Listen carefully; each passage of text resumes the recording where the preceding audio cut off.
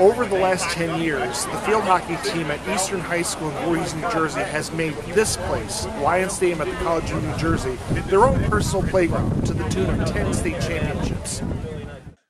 Eastern's excellence and its record is not lost on its head coach. It's a history. I don't know. I mean, let's put it in perspective. My goalie, Alana Barry, is a freshman. She was 4 years old when this started.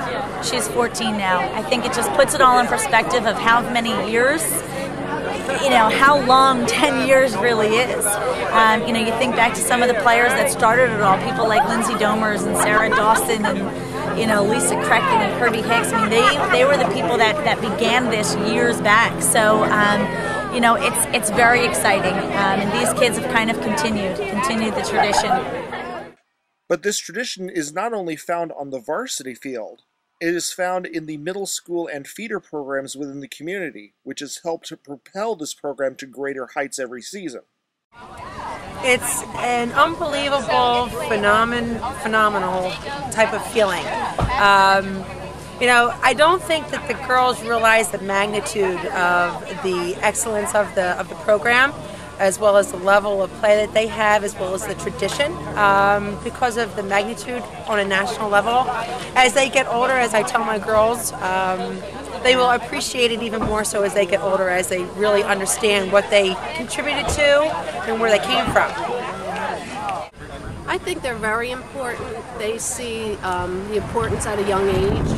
The camps that are available through Daniel Highland, and then the girls just know that if they're coming to Gibbsboro School, they're most likely playing field hockey. And by the time they get on the varsity program, they're already playing at a high level, a level where only a championship is acceptable. It's really awesome to be part of this team because everybody's such good friends.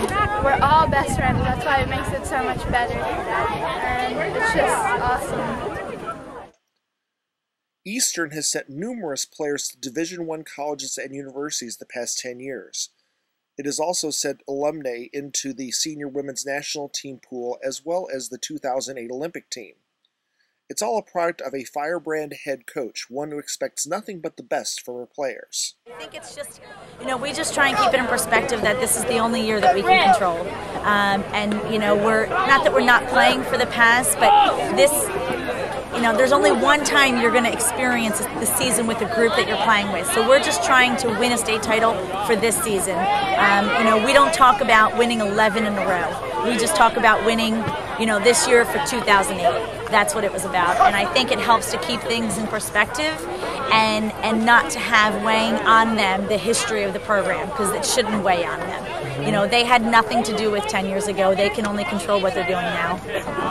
So with 10 championships in 10 years, Eastern certainly has been able to put together a decade like no other. For topofthecircle.com, this is Al Matei in Ewing, New Jersey.